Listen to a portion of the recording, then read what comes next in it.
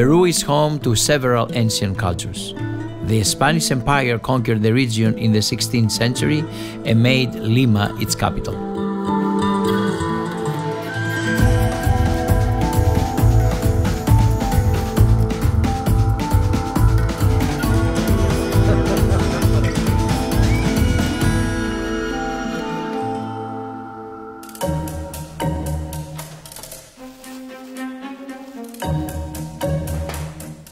My name is Nikolas. I am a chef and a product developer, and the last 4 years, passionately, I wanted to create a raw superfood product by the name Nutrinugget.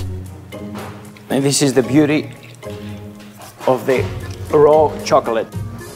Nutrinugget, it's a true artisanal product made out of passion, and of course, we put hard work into it. In order for me to experience firsthand how these magnificent raw superfood products are being cultivated, I decided to go to Peru to develop great relationships with the farmers. Upon my arrival in Huancayo, which is the center of Peru, I met with Luis Castillo, who the last few years became a great friend as well as guide in Peru.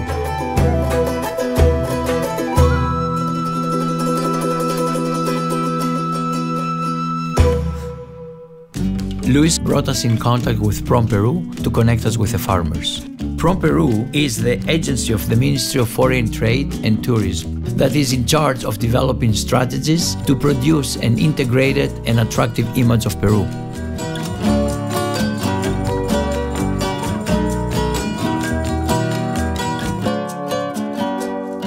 From Huancayo, we're heading towards Oxapampa. It is a part of the Pasco region, one of the 25 regions in Peru, which is approximately 6 hours drive through the mountains.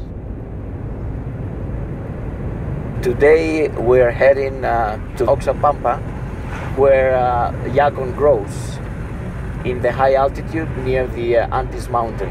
And we're heading there to explore this divine product that Peruvian land produces. Yacon is a tuber. It is a root base. It's like a sweet potato, and you can consume it as a syrup and the powder. It has many healthy benefits, such as hypoglycemic, excellent for diabetes type 1, type 2, excellent for digestion, great probiotic, feeds the good bacteria, as well as weight control.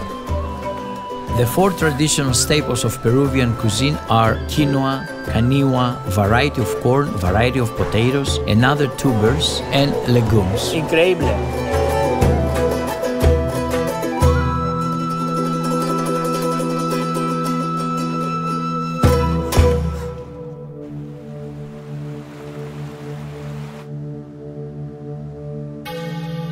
The Peruvian people adapted to their harsh environment by creating the terrace farming.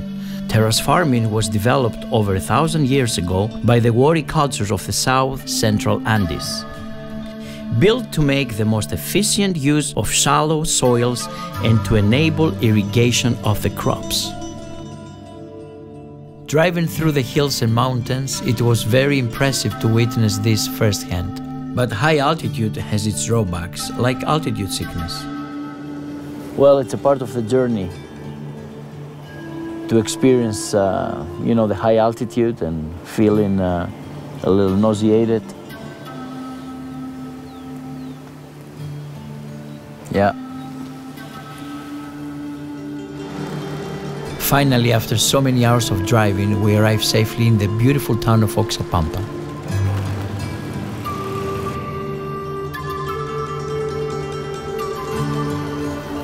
We met up with a yacon farmer, Mr. Hernan.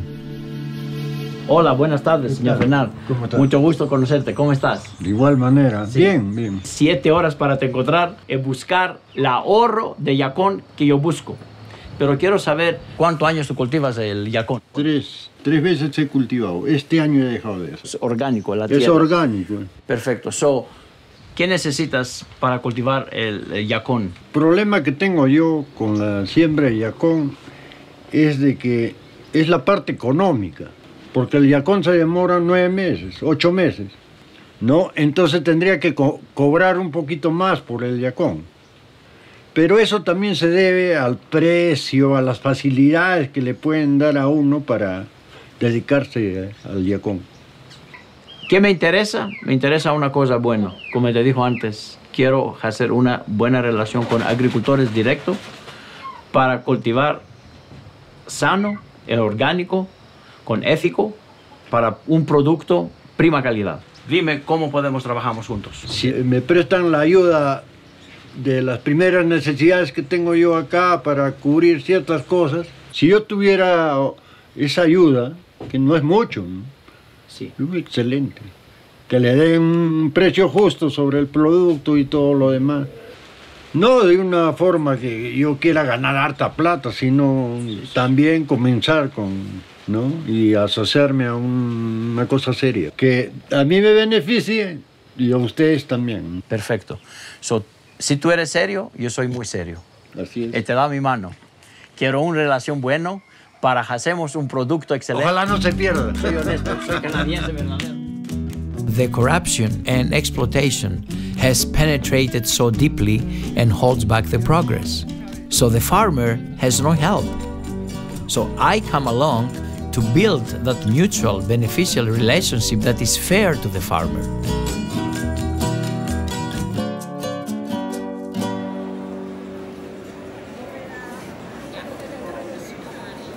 What a beautiful day, exhausting. And we're heading towards Tarapoto. It's another region to explore cacao fields, such as Inchi, and see how the farmers, they're working, how their needs are being served, and finally to discover more of this beautiful journey.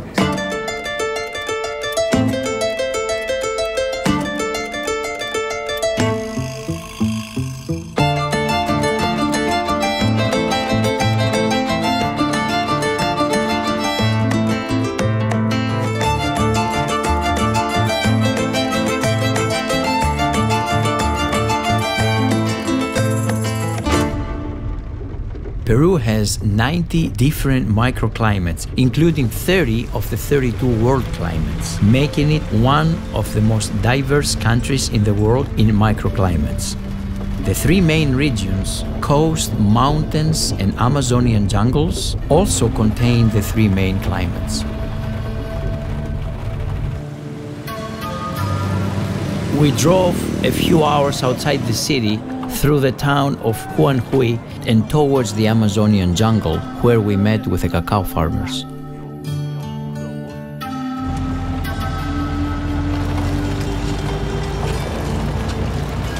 We're facing a tropical rain. It is getting heavier and heavier and slippery because the whole soil is made out of clay. So we have to be careful how to walk step by step.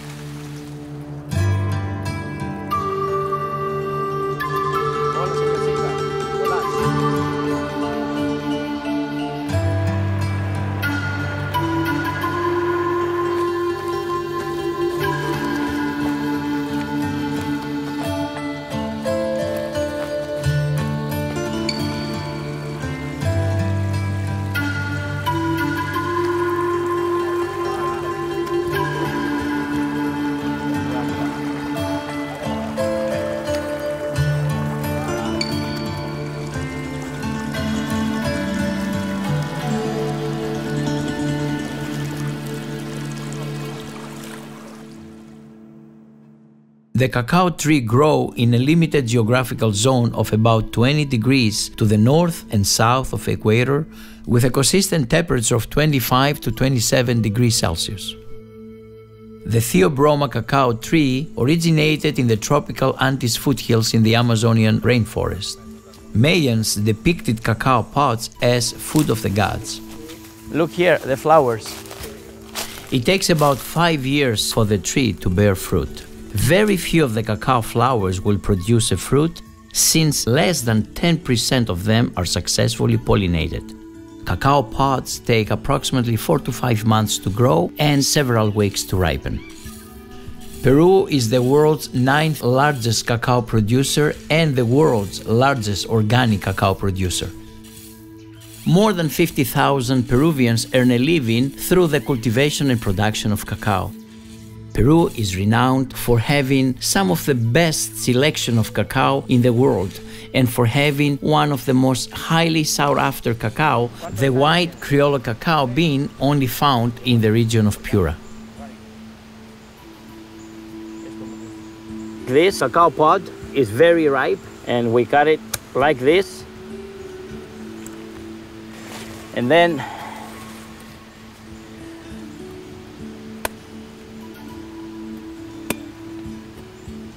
cacao bean, very aromatic, very intense, and extremely healthy.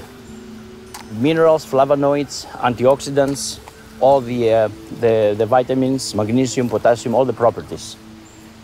This is the pure cacao bean that is being protected by the placenta.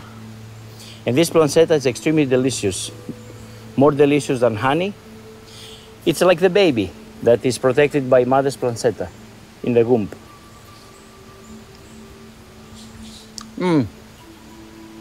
Amazingly delicious. When it's very ripe, the color is dark red, almost purple, or brownish. So there you can tell the quality of the cacao bean, very aromatic. I can eat the whole pod here. What makes Peruvian cacao famous is the fermentation process of the cacao bean. After he collects the cacao, he cuts the pod and he empties all the beans by hand inside that bucket. The bucket takes approximately 30 kilos, and when it's fermented, it's only 7 kilos net. That is taking another step of sun dry for another 5 days, and it's ready to be transformed into cacao butter and cacao powder or cacao liquor.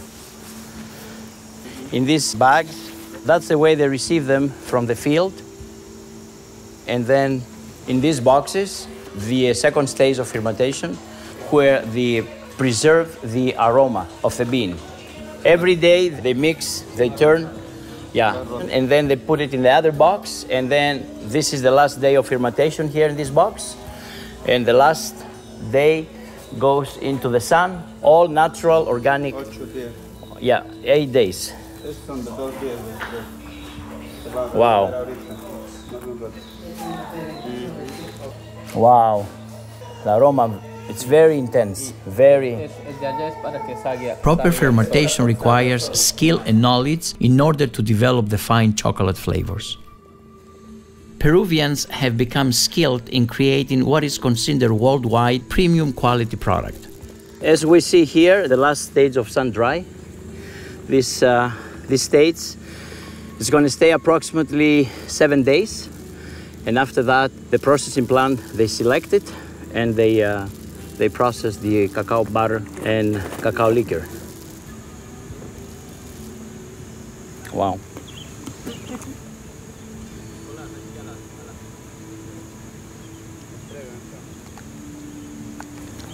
Extremely delicious. Now we see this is the cacao beans dried. It's a ready stock to be delivered to the processing plant, and it is approximately 8,000 kilos. But before they go into the bag, they pass it through this screen here, and they take out all the small particles, as you can see, like stones or dry bean. Farmers put their hard work and passion and going through all the challenges.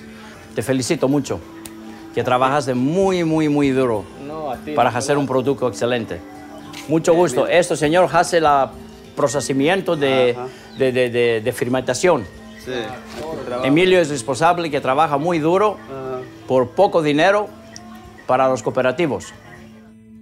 The Mayo Chinchipe people were cultivating cacao as long as 5,300 years ago. Chocolate was introduced to Europe by the Spaniards and became a popular beverage by the 17th century. Cacao orgánico Sí. cuesta un poquito más porque hay productores que meten químico. Sí, yo sé. Eso casi no vale. No vale. No vale ese cacao. Y a veces cuando tienes bastante área, te falta la economía. Ustedes también podrían darnos un préstamo. Se le paga con la producción lo que hay. Sí. Porque a veces el cacao se necesita bastante gente para podarlo, cuidarlo, para mantenerlo bonito. Porque si es orgánico, tienes que cultivarlo puro chaleadora nomás. Sí, sí. Nada de veneno. The lack of support and resources is really having a profound impact on their crops. Aquí las dos cosas deben ir de la mano. El apoyo técnico con el apoyo crediticio. Muchas plagas vienen porque no se hace la poda respectiva. O sea, el exceso de sombra hace que el hongo viva en esa sombra. Entonces lo que se necesitaría la presencia del Estado es con la presencia de profesionales. No es porque van a venir ellos a hacer, sino a que nos enseñen, nos ilustren qué debemos hacer para que esa plaga no siga amenazando la producción de cacao. Entonces debe de haber un apoyo financiero. Esto quiero saber porque nosotros hacemos exploración aquí en Perú, a diferentes lugares de Perú, para ver, para conocer sus necesidades, conocer su realidad. Unfortunately, lack of financial support makes it hard for farmers who grow organic crops to get rid of pests. Here, the larva of the cacao pod borer, which is a moth, feeds on the cacao seeds and ruins the fruit. The economic impact of this pest on cacao farmers is enormous. Still in the Saint Martin region, we headed up to the high altitude where Sacha Inchi is produced in the remote Amazonian jungles to learn more about Sacha Inchi and the challenges these farmers are also facing growing organic method.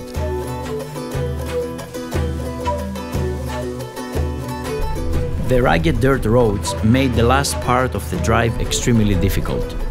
The fields are so remote in the heart of the jungle that you can only make it by foot. We had to walk approximately an hour to make it to the Sacha Inchi fields.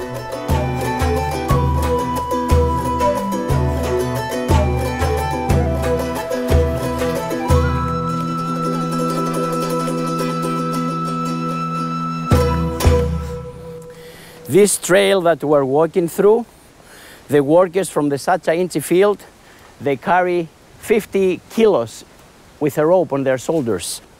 They bring value to every product we produce. We have to show some compassion and understanding, not only to what they produce, to the people. And this is called fair trade. Up and down, up and down.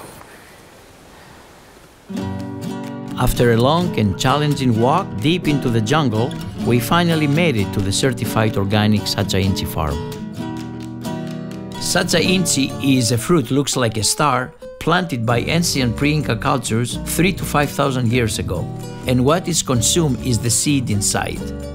This is the beauty of Sacha Inchi. After 5 to 6 months, it dries and gives us that shape of a star, where inside the star there are all the seeds that we consume as a raw superfood.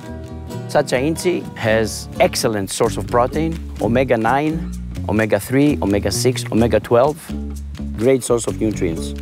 Inside the skin, there is this beautiful white that is ready to be consumed. Wow, very interesting taste.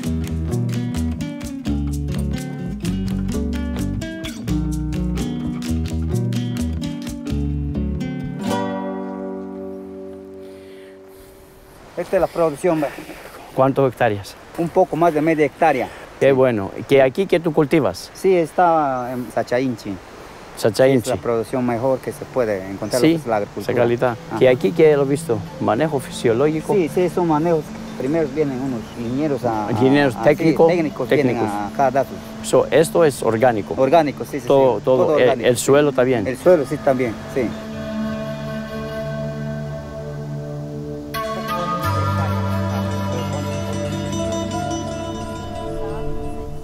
Here we experience the same problem, whether it's Sacha Inchi, whether it's a cacao or maca or anything. It is the same experiencing problem of difficulties and challenges that the farmers experience. Seeing the origins of these magnificent raw products was exhilarating, truly was breathtaking away. But I also learned that behind their growing global reputation, there is a tremendous hardship, long and excruciating labor, and often exploitation, corruption, and injustice. More than ever, we need to exercise awareness of where our food comes from, how it's cultivated, and who is involved.